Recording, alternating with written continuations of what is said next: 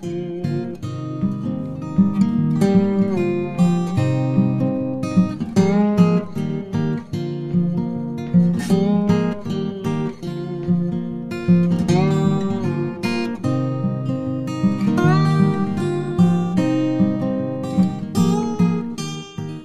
old man sat on his old rickety porch, his eyes squinting against the warm rays of the setting sun.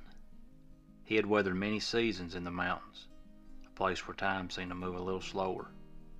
His gnarled hands, calloused from the years of hard work, rested on his knees as he prepared to share his secret to a meaningful life. "You see, life up here in these mountains ain't like it is down in big fancy cities," he began, his voice carrying a gentle drawl of the Appalachian dialect. "We got our own way of doing things, a rhythm that's in tune with the land and the folks round here." He paused, gazing out at the rolling hills that stretched as far as the eyes could see. The mountains stood tall and proud, their peaks disappearing in the clouds.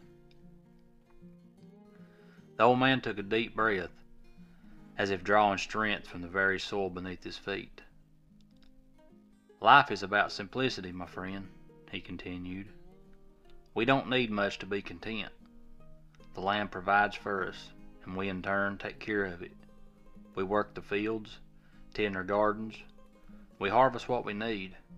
It's a dance, a harmony with nature." He leaned forward, his eyes sparkling with a hidden wisdom. "But the true secret to life here is community. We mountain folk, we look out for each other. We lend a helping hand when times get rough. We gather around the fire on cool nights, sharing stories and laughter. We celebrate births and mourn losses together. It's a bond that runs deep." The old man's gaze shifted in the distance, a smile playing on his lips. "And we hold on to our traditions, our music, our folk tales, and our old ways. It keeps us connected to our roots," he said, "to our ancestors who once walked these very paths, and we pass them down from generation to generation, just like a precious gift." He sighed, a mix of contentment and longing. "Life here ain't always easy, my friend. We face hardships just like everywhere else. But we find strength in the Lord, our land, and our kin, and in the simplicity of our lives. We take the time to appreciate the little things, like the sound of the wind rustling through the trees, or the smell of a fresh baked apple pie." The old man leaned back, his gaze fixed on the fading sun. "Some folks say we're stuck in the past, but I reckon there's a certain magic to it all. We understand the value of slow moving. We know that happiness ain't in these fancy cars or these big old houses. It's in the smiles of a loved one, or the taste of homemade cornbread, and the feeling of belonging to something greater than ourselves." As darkness settled over the mountains, the old man's words lingered in the air. His secret to life in the mountains was a simple one yet profound. It was about finding joy in the everyday, cherishing the land and the community, and holding on to the traditions that shaped their identity. And as he sat there, surrounded by the timeless beauty of the mountains, the old man knew that his secret was a treasure worth sharing, a way of life that would endure for generations to come. The old man's wife, a weathered woman with a twinkle in her eye, joined him on the porch. Her hands, too, bore the marks of a life well lived. She settled in her rocking chair, her voice carrying a soft cadence of the Appalachian talk. "You know, my husband here, he's always been a provider," she said, her voice filled with admiration. "Back in them days when we were young'uns, he'd venture deep in them woods, armed with nothing but his rifle and his wits.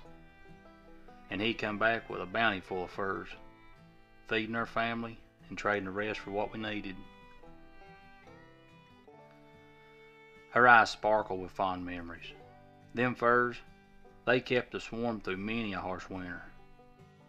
My husband, he knew them mountains like the back of his hand, and he'd track them critters, follow their trails, and bring 'em home and turn 'em into blankets and coats.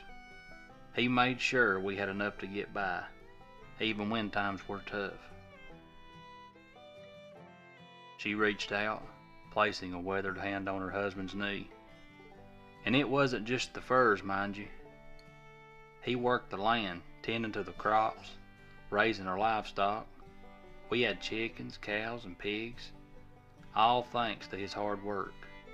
He'd plow the fields, plant the seeds, and nurture them till they grew into a bountiful harvest. The old woman glanced out in the fields, a hint of nostalgia in her eyes. We'd gather around the table, our bellies full of food we grew ourselves. There was something magical about eating a meal that came straight from your own hands. It was a taste of self-sufficiency, a reminder that we could provide for ourselves and our family.